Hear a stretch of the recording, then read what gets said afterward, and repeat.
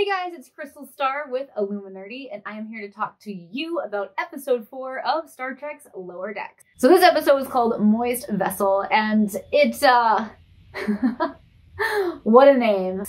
Before I get into my briefing on the episode, I do want to say that this is the first episode that really felt like classic Star Trek. They're really starting to find themselves in episode 4, and I'm not thinking of other shows that they're trying to mimic. I know in episodes 1 and 2, I was highly reminded of Rick and Morty. We did get Star Trek jokes throughout this episode as well, before they kind of overcompensated with a lot of jokes, but this one was a really good Star Trek episode, and honestly could have been not from this series. It could have been from any other series, and I would have been totally cool with it. So with that said, let's go ahead and take a deeper dive into what actually happened in episode 4. This episode starts out with the command staff debriefing of a generational ship that's gone cold, and they are transporting terraforming fluid, which basically is fluid that creates life. We have, you know, it's a typical kind of slightly boring, but very professional meeting with this command staff, and then we've got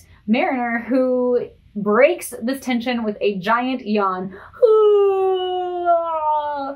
Completely just disrespects everyone in there, making her mom look super bad and unprofessional.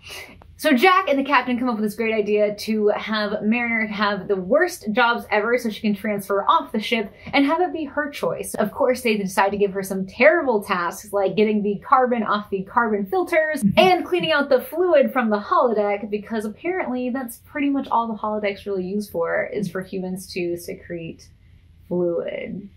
Think about that.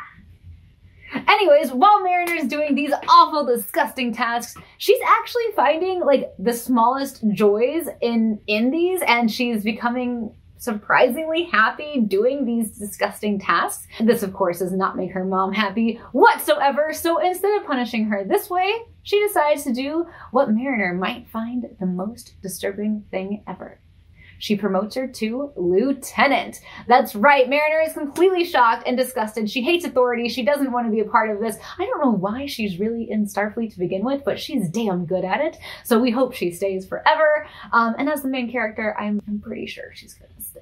While getting lieutenant, she's doing all these things that Boimler would love to do, and he is so upset. He is like, what? This is what I've dreamed of. You're a lieutenant. I'm spending my entire life trying to be a lieutenant, and you've got this dream job and you don't even like it. You don't care. What is wrong with the world? And so he starts really taking note at what she's doing and how she became lieutenant. WTF. And he decides, you know what? She's a mess up. She doesn't listen to authority. I'm gonna do that. So Boimler takes it upon himself to kind of screw up things even more, and it doesn't work out so well for him, and you'll have to watch the episode to find out why. So getting back to the main plot of the entire episode, we've got a ship carrying terraforming fluid, and so we have Captain Freeman and the Tellarite captain, I don't remember his name, hauling the, there's 2 starships that are towing this ship someplace. Essentially, the Tellarite captain, in a true Tellarite fashion, gets a little egotistical and wants to be better than everybody else. His way is the best way. So he kind of like, falls back into formation, messing up the whole gravitational pull of this towing job. The terraforming fluid winds up somehow magically leaking from the other ship and engulfing both starships, and all chaos has broken loose. I feel like this is a main theme in a lot of the episodes so far. I feel like the starships have just been completely destroyed and taken over, and then magically get saved with science. So another really cool thing that we get with this episode is more of that mother-daughter tension between Captain Freeman and Mariner. They can never agree on anything, and if you have parents like mine, I can never agree with my dad on anything. We totally share a love for Star Trek and other sci-fi things. We have a lot in common, but at the end of the day, we love hitting each other's buttons. We get a little bit of this in Deep Space Nine with Captain Sisko and Jake. This relationship between Mariner and her mother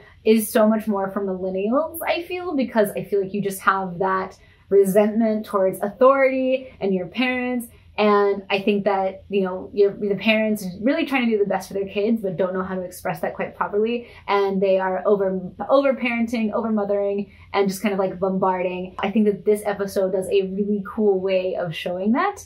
And I can't wait to watch this with my dad and get his opinion on these scenes. It is a great Star Trek episode, not just a Lower Decks episode, but it truly belongs in the Star Trek family. And that's something that I was really, really worried about with the Lower Decks show in general, was having it not quite fit the Star Trek universe. I'm a huge fan of Lower Decks, and I will go to bat for this show because I think that the writers truly understand Star Trek. And after seeing episode 4, I'll stick to that. So you guys let us know, what do you guys think about Lower Decks, the new Star Trek series? And again, we are on episode 4, which is actually called Moist Vessel. I don't know if I said that at the beginning. Anyways, let us know what you guys thought of this episode in the comments below, and I will catch you next week with episode 5 of Lower Decks. Live long and prosper! What?